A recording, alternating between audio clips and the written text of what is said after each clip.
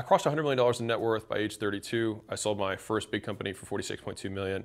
And the reason we were able to do that is because we know how to grow companies. And so now I buy companies at a lower price, I grow them, and then we sell them. And so I want to talk to you about one of the companies we just bought. We bought them a year and a half ago, I think, or a year ago. They had 14 locations, so it was a chain of brick and mortar. And since then, we've gone from 14 to 32 locations.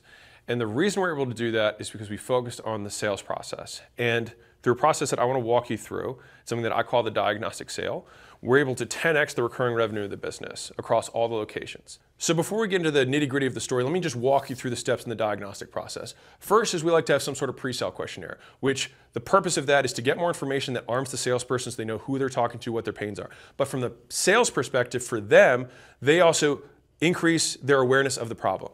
Second is we get their information in their credit card, which is key, and I'll explain why later. Third is we want to understand what their current situation is. Where are you at today? Then we have your desired state. So what would you like to be at? And then what's the obstacle? Why aren't you there? And then finally, once we have these big three, we present the desired state and our vehicle to overcome the obstacle, and we tie our price to the way that we're going to get them there. And then finally, we give them an incentive to prepay. So here's the 5 steps that we followed to actually get this done. So number 1 is that we secret shopped the business. So we actually looked into it. We went there, by the way, you should secret shop your own business. Highly recommend doing it. You'll be horrified by what you hear your sales guy say. You're like, I thought we had a script. What are you even doing? Number 2 is from there. This is basically information gathering. We figure out what the constraint is. Okay, where do we think there's big opportunities in the business? Now, you should think about yourself as your own business consultant. If you could buy your business today and look at your business, what would be the no-duh thing that you would do? Now, for this particular business, we thought that they had an offer constraint, which really came down to packaging.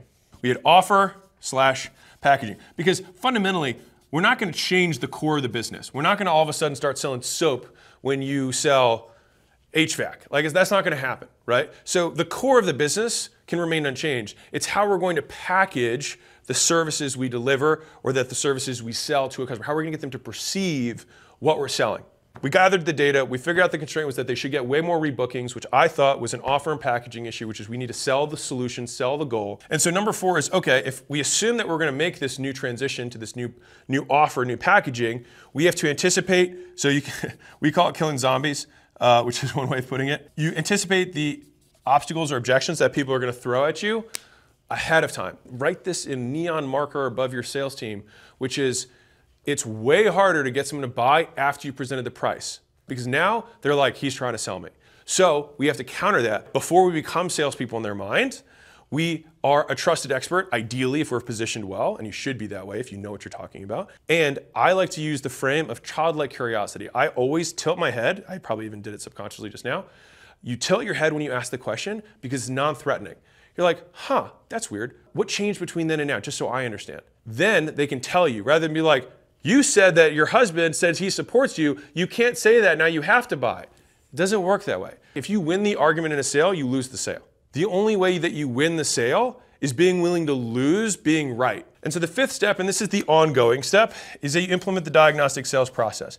So it's implementation. So now that I just outlined the 5 steps, let me deep dive into the implementation of the actual business and how we did this. With this particular business, when we bought them, I spent 4 hours with our director of sales and we outlined the new sales process we wanted to implement. And as soon as we implemented that sales process, we 4x'd LTV per customer, meaning how much people paid us. It went from 200 to 800. So really big jump. And the crazy thing about this is that we didn't change what we delivered. We only changed how we presented it. And so this is the key of how we create value, how we scale companies, how we grow companies. And many companies keep these things as secrets, as their special sauce. And I just fundamentally believe that the more we put out, the more we get back. And so that's why I operate this way. All right, so I will hold nothing back. And this is something that I call the diagnostic sales process. Now, to be very clear, the diagnostic sales process is one of 2 different sales, or maybe 3 different sales processes, big picture, that you can have in a business. One is a transactional sale, all the way on this extreme. So on one side, you've got transactional sales. And on this side, you've got enterprise sales, which is like relational sales, like if you think about like you're selling some big Fortune 500 company, you have to get stakeholders involved, get budget approval, there's all that stuff. And on transactional side, you've got like high velocity sales, we're talking 20, 30-minute sales, a guy who stands in front of the car wash sells car wash, somebody sells gym memberships, transactional. And then you've kind of got like this middle where you might sell something that's a little bit higher ticket, but it's a little bit more custom, all right? Now, what we did was I took their sale from here, a purely transactional sale, and moved it towards custom. All right. Now, in a transactional sale, you typically fit the customer to the product. And so let's say that I sell pens. All right. So I sell pens. If somebody comes in, I'm going to basically spend all my effort listening to what they say they want and then telling them how this pen fits their needs. Or I have to basically say your needs are wrong, let me educate you more, and this actually solves all your problems, right? And so those are pretty much the only two approaches you can take in a transactional sale. Now, the advantages of having this type of sale is that it's really fast, they tend to be lower ticket in general, and from an operational perspective in the business, you don't need to personalize anything. And so you get the sales team and the sales process to basically orient everyone like a funnel down to one solution, and then you just make a ton of these solutions and you get lots of efficiencies because you only have to produce one thing. This, the custom sale, is a harder sale, easier sale to do, but harder on the operational side. And so the magic happens when you can actually bridge the product component of transactional, which you say, okay, we only sell these types of widgets, this is the only thing we deliver, but I can do it in a way that feels custom, feels personalized. All right, so I'm gonna give you two examples, and I'll explain this one in a second, this chart that I have here, which if you could take your recurring revenue from that to that, just by changing how you sell, if you wanna do that, hang tight, we're gonna break that the process. So if I had, because I did this in the gym world too, which is part of why our gyms make more money. So a traditional sale would look something like this. Someone comes in, so this is traditional, and you say, we have a membership that's, whatever, $99 per month, all right? That's your membership.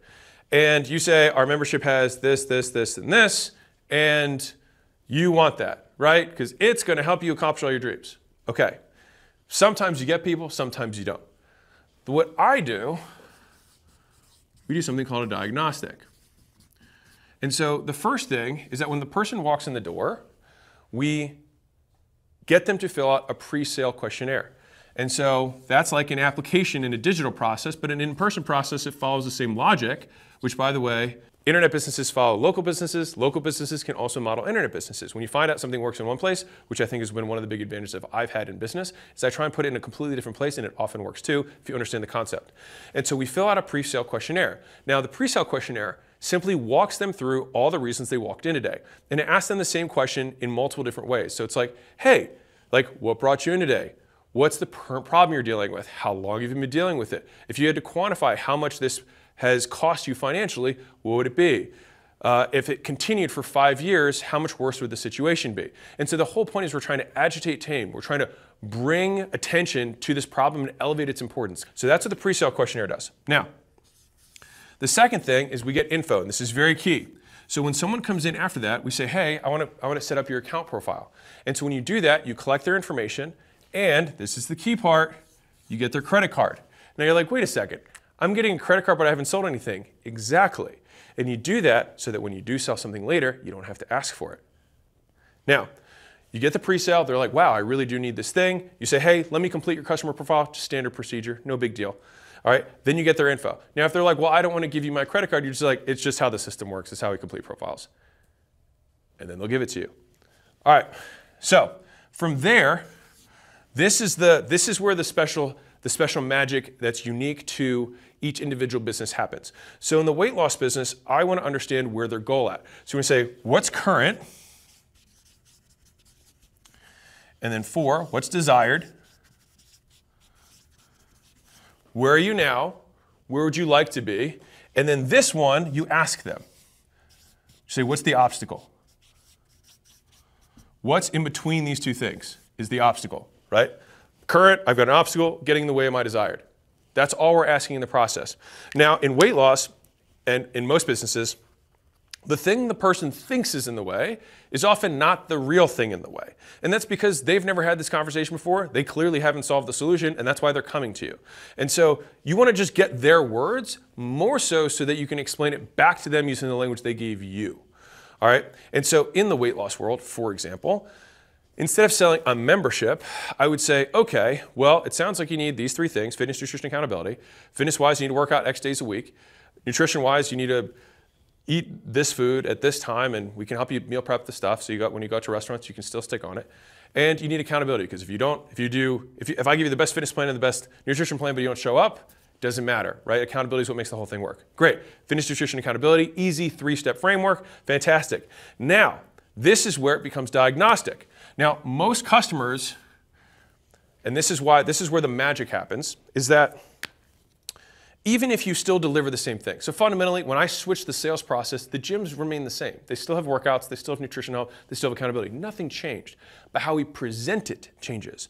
And so rather than saying, hey, I'm gonna sell a 4-week thing or a 6-week thing, I say, hey, you're currently 200 pounds, okay? Now, what's your high school weight? She says, I wanna get to 140. You say, okay, cool, you wanna get to 140. This is your desired. Okay, so you have a 60-pound difference. Now, what we found is that we don't want people to lose more than 1.5 pounds to 2 pounds a week. All right, so let's just be conservative and call it 1.5. So then I take out my calculator and I say, what's 1.5 times 60? Which would be, other way around, it'd be 60 divided by 1.5, which is 45, okay? So 45 weeks is how long it's gonna take us to take you from 200 to 140. So you lose 1.5 pounds a week. It's going to take 45 weeks. And so 6, present price in relation to goal. So you say, awesome. So we currently charge $99 a week. We can get you there in 45 weeks, which means it's $4,500. And that means, and for us, I added a guarantee on the back end, which said, hey, if you show up to the workouts for the next 45 weeks and you log your food and you don't lose the weight, I'll keep working with you for free until you do. So that means, this is the translation, this is the key part in the script. So that means when you pay this $4,500, it means that you can count that weight for good. You can put it out of your mind. You pay me this money, we're gonna get there, one way or another. As long as you follow the steps. You're gonna follow the steps, right? Great. And so here, you're trying to sell $99 a month. Or whatever, this would be $99 a week if I was doing equivalent pricing, right? So this would be like a semi-private program. But by positioning it this way, I'm not selling a membership anymore. I'm selling exactly what they want and putting a price tag on it. And saying, you want to get to 140, it's going to take this long, and I'll guarantee that you'll get there, provided you follow these steps. And then they say, wow, that's awesome. And you say, well, if you want, I can save you a little bit of money. You want to save a little bit of money? And they're like, yeah, I want to save a little bit of money. Well, if you prepay, you can save 10% today. So I can save you $450. You want to do that? That's what most people do. Great. You want to use the card you have in file? Done. So that's the process. Now, I took this process and applied it to a completely different service business that we own, that's a chain, that this is a little bit more medical. But the concept still applied, which is, and this is the key part, is you have to figure out for whatever it is that you sell, what the current is versus what the desired is. So if I were a painter, all right, and I was painting houses, sounds crazy, right? You say, hey, so you currently have this thing, you want a completely painted house, and so now for them, this is like more us do it for you rather than self-service. Like I'm gonna have to, you're not painting your house and them helping you, so they're actually gonna paint the house. So then we just try and think, how can we sell to goal and break it into a price that we tie to that? And so it'd be like, okay, so we're gonna need 4 coats of paint, and it's gonna take this period of time, and then at that point, your whole house is gonna be weatherproofed, and so that means that when you pay this price, that's what you're gonna get by this date. And if we don't get it done by that date, I'm gonna give you this. And that way we can relieve their risk that it's not gonna happen, and we tie the purchase to the outcome. So this particular business, when I bought it, or bought into it, it was a business that they had really good lead gen, and they have a good product, but they didn't have good packaging. And I saw the opportunity because I knew that if I installed my sales process into their business, I could make a lot more money. And so if you have the opportunity to like 4x a business without opening new locations, you do that. And so that's more or less what we did. So I actually wrote down the new sales process. It took me 4 hours. So I wrote down the new sales process and then I presented it to the management team and they were like, wow, this is the most valuable thing we've ever had happen to our business. And I said, great. So let me know when you do it across all the locations and let's keep buying and opening new ones. And so 18 months later, we have 32 locations and the recurring revenue in that time period has gone up. And the average revenue per customer went from $200 to $800 from this one process. And that was because before this, they were selling one-off transactions. They were saying, hey, we'll do this service for you. So think of it like Botox, or we're gonna do filler, or we're gonna do something this one time. And so rather than just say, sure, give us a call when you want it again, which is pretty much what the process was before this, I say, hey, you want to look a certain way. You're not here because you want filler. You're here because you want to look a certain way. So if I show this chart to you of faces and filler densities, where do you see yourself on here currently? Now you let them self-identify. You can't be like, look, bitch, you're ugly. You can't say that. So you got to say, where are you on this chart? And then they say this. Now in the weight loss sale, I got them to step on the scale. The scale called you fat, not me. All right, so maybe just point to the third party, not me. So you get them to pick how ugly they are. All right, and then you say, how pretty do you want to be? Now, everyone's going to say, I want to be super pretty. But here's the beautiful thing. When they pick how pretty they want to be, they're the one who set the goal, and that means that the price came from them.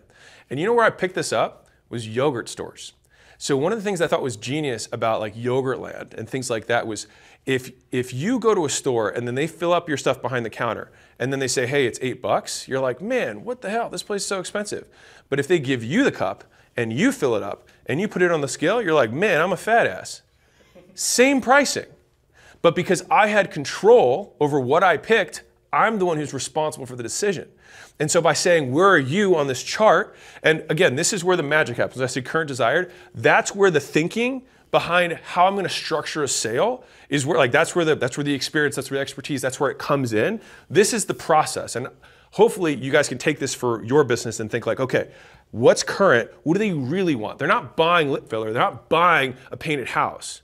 They're buying an image in their mind of what they want that house to signify or what it means to them. And this lady's not buying filler. She's trying to buy a certain look. She wants people to think about her a certain way. When she walks in the room, she wants guys to turn their heads still because she's probably getting a little older.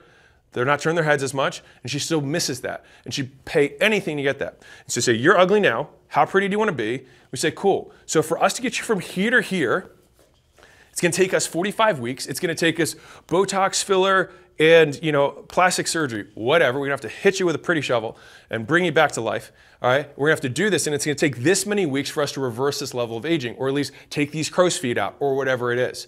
And so we tie where you're at to where you want to go, and then our solution is only the vehicle that delivers this outcome. And so that is the moment that you present the price, because they picked where they were, where they want to go, and then you as the expert explain the path to getting there. So they picked the before and after, and you just use your expertise of this is what we found best to get people to here, who start where you're at. And so we found out that this opportunity existed within this particular business because I had my sales director secret shop them. So mind you, this is a brick and mortar chain. We have a lot of locations, so we could sneak our way in. It's harder if you have like 4 sales guys who just do all the sales, they'll just tell the owner, right? So we wanted a secret shop before we actually completed the investment.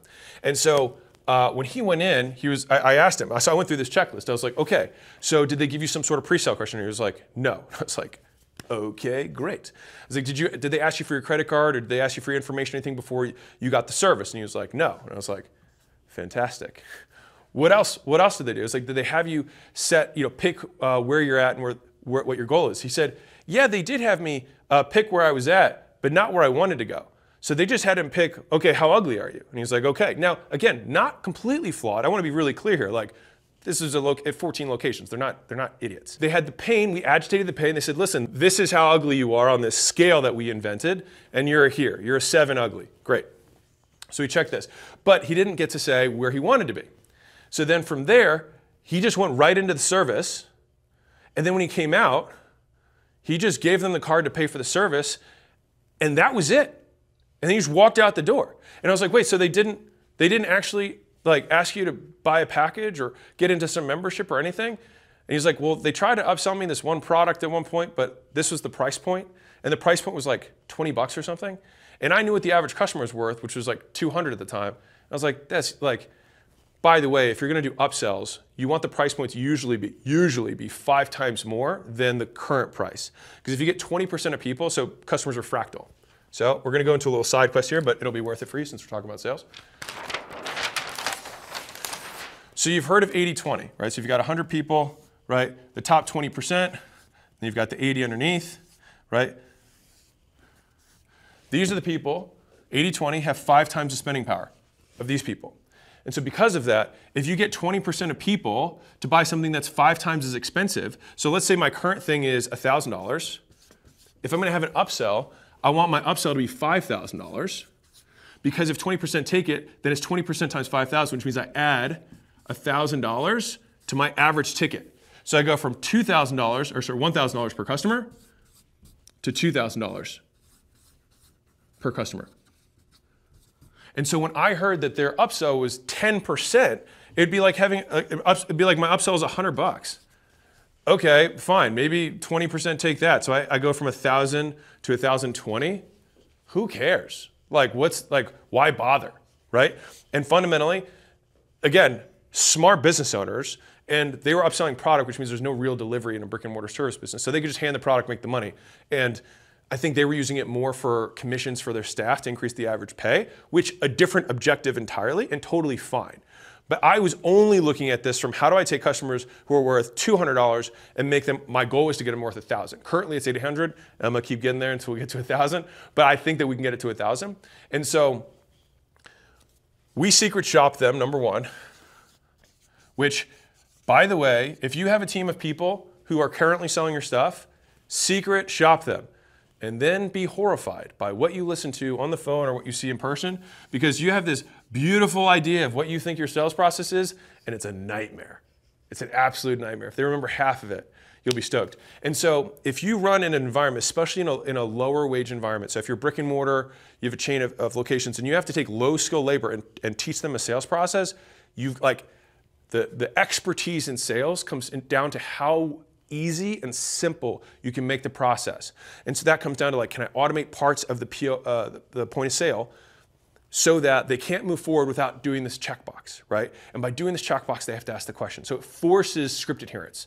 Now, training sales, not into this video, but you want to basically repeat the process over and over and over again until they're sick of it, until they say like, yes, mom, would you like to have, do you have your credit, you want to use the credit card on file? Like until they're saying it, like they can breathe it, they can think, they can say it without thinking about it, that's when you've maybe just started to have a team that's well trained. Now that we finished these 7 pieces of the diagnostic, I want to add one more bonus, because you're like, wait a second, so where's the recurring revenue?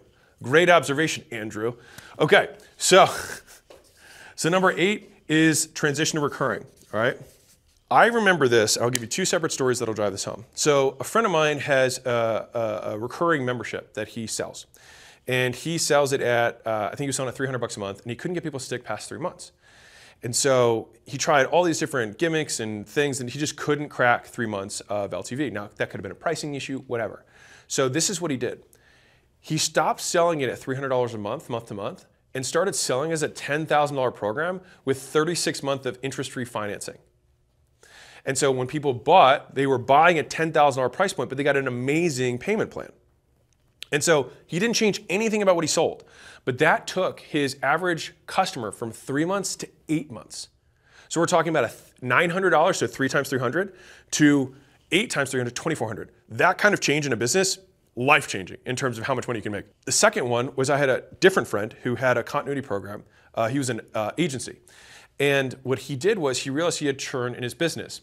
And so he said, you know, people are way less likely to churn out of a payment plan, same as the other one, than they are out of a monthly recurring revenue stream. And so what you call it to the customer can affect the likelihood that they pay. But as far as the business is concerned, you just want payments that are regular. And all you do to take a program and take it from a payment plan to recurring in terms of how it actually looks and feels is you just put an automatic recurring at the end of the program. And so when someone buys this big thing and you make a payment plan and then it recurs into the exact same price as the payment plan, you just move the pieces around, but the likelihood they stick is way higher. And so that's exactly what we did as the last step in the diagnostic sales process. And I wanted to highlight this point for you because I've done it in every business. And so we give someone the option of prepay. You can give, if you want a little bit more aggressive, you get 20% off if they prepay today. If you want to have one step down below that, which is what I like to do, you give them 10% off if they do half down and then make the rest as payments. And if they still can't do that, then I take the whole thing and I spread it over, let's say, our 45 weeks. And so I'd say, okay, it's 99 bucks a week, 99 a week, and there you go. Now, they go from 99 a week to 80 bucks a week if they prepay the whole thing. And they go from 99 bucks a week to 90 a week if they prepay half. And here's the key part, is that when we present the price, you present it at the highest rate. So you present it at the payment plan rate. I'll walk you through this because I think it's important. Well, I'm going to put it here and so I don't have to flip screens for you. All right. So you have your full boat, I'll say full interest price. So for us, in our example, it's 4,500 bucks. All right, 45 weeks times 99, roughly. All right, so this is our full boat price. We have our prepayment discount in full, which is minus 20%. All right, so for us, it's going to be minus, what is that, 900? Yeah, 900 from there, so that's 5,600. Sorry, other way, 3,600. 3,600. If they do half down, you say, I'll let you save 450 bucks, so 10%. So 4,050. All right, so this is 10%, minus 10%, that's minus 20%. Now, the reason this is so important is think about the alternative. Think about, and this is what most people do, so listen to me, Andrew. Most people do this. They present the price as $3,600. And then they say, oh, well, we have payment plans that we have interest on. And so we do have 10% interest if you can put half down, and we have 20% interest if you put nothing down, and you just go on to a straight payment plan. Well, which one would you rather buy? If on one hand, you have a $4,500 price tag, which anchors you high, and you say, or you can get a benefit for prepaying today, rather than you think about $3,600, you're considering it, and then they say, oh, it's even more, even though you're just considering this tag, guess what? You have to pay way more now because you can't afford it, you have to pay more. Banks do it all the time, and guess what? Everyone hates banks. So if banks want to fix their process, Mr. Bank, maybe this will work, who knows? Anyway, point is that this is how you present the price because you get the benefit of a price anchor, and you get to be the good guy for getting them to pay up front, rather than the bad guy for them not being able to. So we're gonna go through step 8 in the more transition process for the sale. And so I want to just walk you through step downs. And so this is super important to understand from a sales perspective. So we'll call this sales step downs. And this is, by the way, a preview for my next book coming out, $100 million. Yeah, anyways. So sales step downs is one of the things that we have. So obviously the first thing we're going to present is a prepayment, all right, which is pay in full today, prepay. Yay. By the way, you've probably noticed from any of my content, I don't say paid in fulls. And that's because that's a salesman term, not a customer benefit. If you prepay, you get a benefit. Whereas paid in full is like, I got all the cash up front, good for me. And so I have trained myself, because I used to say paid in fulls, PIF skis, whatever's PIFs, like all of that stuff I used to do as a sales leader. And then I also heard my team saying that to customers, be like, hey, if you want to pay in full today, like it's just like kind of gross. And so I prefer to say like, hey, we have a prepayment discount. And so training that, just little pro tip for you. So number 1 is prepay. Number 2 is we do discount with partial. So this is the half down. Oops. Half down. Here you can also do in-house. Well, this is whatever, sorry. This is credit card or third party. So if you have, like most businesses that sell legitimate services have third-party financing solutions that already exist. And so I promise you, there is a banker somewhere who started a business to service this emerging market of whatever it is that you do, who says, I'll bet you I can help finance transactions. Now, the prices they charge for that financing will differ based on how risky your business is. And so like, there's financing for casinos. Like if you want to get a loan to go gamble more, like there's financing for that, but they will charge you a lot of money, right? And so like that being the extreme, on the other hand, if you want to finance a house, there's obviously a huge mortgage industry. And so from every step in between, there are partners who will step in as third party and take on that risk for you for a price. And so I prefer, can I get the prepayment because it's easiest and fastest? If not, I usually have a third party that I set up so that my customers can get financing. If we don't move past either of these two things, then I try to go with a partial with some level of discount, not as much as here, but a little bit. And if they still say no, then I go for continuity. Which is, why don't we just make a payment plan on the thing? And in this particular business, because what they were doing before was simply rebooking people for another session of service, we just had this be the automatic, like everyone gets rebooked. And that became an internal saying. Like I like having mantras within sales teams, which is like everyone buys something. Like everyone buys something. There's no reason someone should not buy something. And so sure, we'll get them a prepay, maybe a partial. Okay, fine, we'll do a payment plan that's whatever, call it, $250 times 4. Great, that's our $1,000 plan that we're getting people to buy, and you pay $250 today and then 3 more times. And you could do it every other month if it's a more intermittent service, whatever, just match the payments to when they get delivery. And then finally, if they're like, well, I can't do any of those things, and say, cool, let's just book the next time you want to come in. That's it. And so this is the final of the process in terms of the step downs that we might offer someone. We just walk through this whole process and you're like, wow, maybe that's a lot of work. I have to use my brain power, but welcome to business. But let me tell you why it's worth it. So these are the actual stats, and I put the numbers without the names to keep it nice open loop for you. So number one is that they had 9% of revenue that was recurring within this product line. All right, so they had 9% that was recurring. After we implemented this process, 60%, they took this 9% to 60% of this product line within the company. So awesome. Number two, they had basically no membership at all because they just weren't, it wasn't even an option, not really. And we were to push that to 30% into memberships. This included payment plans. This is just memberships. And then we went from getting 1 additional extra visit on average per person, meaning 2, to getting 4 to 6 visits per customer by introducing this sales process. And from a money perspective, we went from $20,000 when we bought the business. So mind you, this business made a lot more money than this single product line or this service line, but this is where I wanted to invest my time because I thought there was a huge opportunity here because I saw from the secret shopper, from the constraints, I thought this was a big area of attack. And so they were only doing $20,000 a month, which in a business this size is not a lot. And then however many dots this later, over $250,000 per month in added. And it continues to grow. And this compounds. And that's the beauty of this type of sales process and repackaging of what someone already sells. And so we went from 9 to 60, 0 to 30% on memberships, from 1 visit to 4 to 6 visits, and from 20 to 250,000. So we more than 10x'd the recurring revenue of this business by following a diagnostic process rather than just selling some traditional one-off thing. I have 2 books on Amazon, $100 million offers, $100 million leads. You can go check them out. If you are completely poor, my podcast has them for free too. You can check those out. It's all free. Enjoy.